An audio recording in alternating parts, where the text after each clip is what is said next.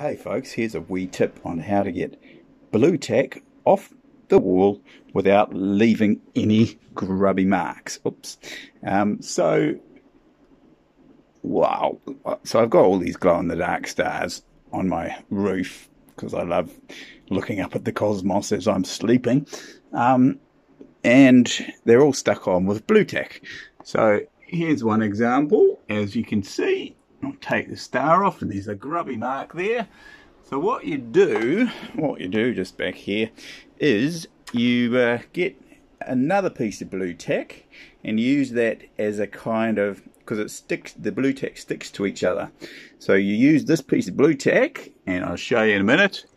There's the offending piece, and you use another piece of Blutack to rub on the Blutack that's on the wall or ceiling, as it may be, and just do it the once over a few times, and you slowly notice it disappearing, and all of it comes off. There we go, nothing left.